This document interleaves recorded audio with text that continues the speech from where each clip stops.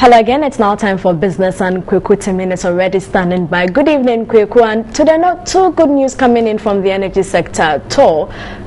Well, definitely, Portia, some time back I was in Tema when, the facility was outdoored where it could pump out crude oil directly to the Tema oil refinery. Now, Ghanaians should wait patiently because this is huge cost that is come on the nation. I think for some time now, managers of this facility would have to incur a huge cost in maintaining this particular facility. Not too much of great news for us, Portia, and I think it's going to hit our energy sector strongly. All right, you carry on.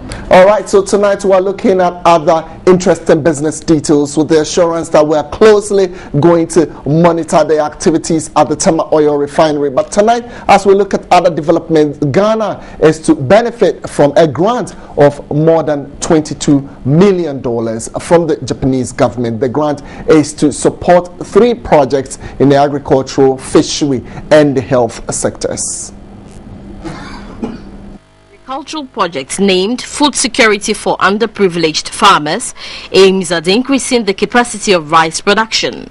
About $3.2 million will be invested in the procurement of agricultural machines and materials to be sold to farmers. Monies realized from the sales will then be pooled for the Counter Value Fund, which government intends to use for food security and poverty reduction.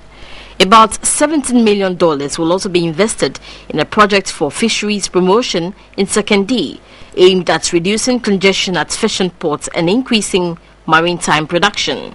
Another $19 million will be invested in the sector budget support of the Ministry of Health to improve maternal and child health. Areas of cooperation are not limited to the fishery, agriculture and health sectors. Our cooperation covers many other areas including infrastructure, education, human development and industry through various types of cooperation, such as grant aid project, technical cooperation and private and public partnership.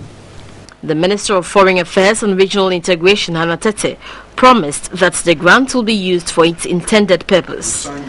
It is our hope that we not only are able to proceed on the basis of grant assistance, which indeed, as I have said, is very much appreciated, but we have a greater presence of the Japanese private sector investing in our economy in ways that are mutually beneficial and create solutions that are relevant to our economy. All right, so we have about 48 hours into May Day, and definitely you would want to know what Labour is thinking ahead of this particular day. Well, I have something from the ICU, and here the Industrial and Commercial Workers Union, that's ICU, has asked government to freeze all increases on fuel and utility prices in the coming months. So obviously they wouldn't want to see any prices up. According to the ICU, if government fails to act on these, coupled with the failure to increase the minimum wage as well as base pay, an industrial unrest should be triggered. General Secretary of the ICU, Solomon Kote, spoke to our Labour correspondent, Daniel Opoku.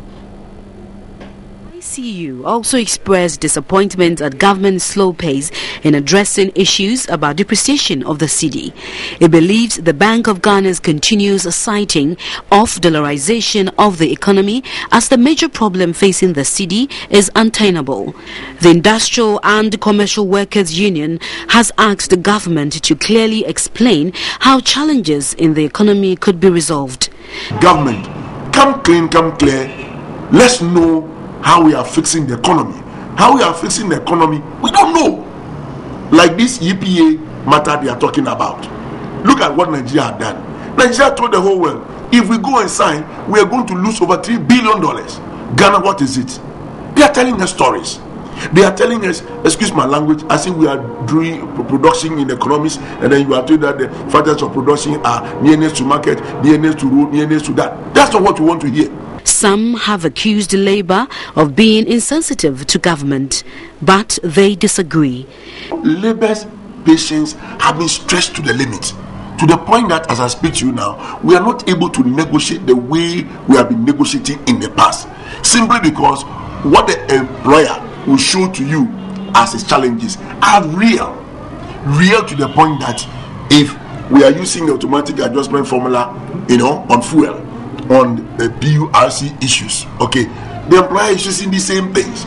So when he says to that, my overheads are becoming too much, and therefore if I need to hold on to salary and I need to hold other few things, it's not to be done. In another development, the ICU has asked the government to properly measure the gains for Ghana before signing the economic partnership agreement. We are afraid because anytime promises are made, it is hit with a challenge that is not able to stand the test of time, and we roll back our fortunes.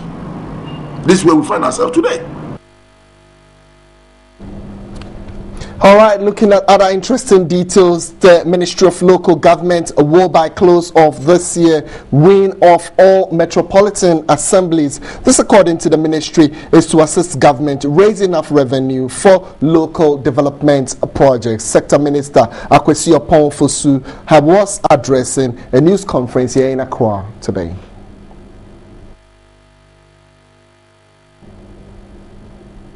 All right, then just before then, we'll quickly move on and get some updates from our stock market. If you're thinking about investment around the stock market, especially around this time, then you might take a second look, because in and around this week, there's been streak of losses from the market. So we'll just look at some few losses today. I'll concentrate on just 3 of them. I had Carl Bank also seeing a marginal decline. A lot of people will tell you that this is an issue of profit taking. Opening at 0.88, that's 88 pesos. It closed at 86 pesos, losing marginally some 2 pesos. We also saw Goil also trading on the market. It opened at 90 pesos, but then saw a marginal decline also. And then we quickly look at that of Societe Generale Ghana. They also saw some loss on the market. So those are some of the interesting details we had from our stock market within today. We'll end it here, but we're bringing you more stories. It's still News 360, so do stay with us. We're back shortly with some more updates.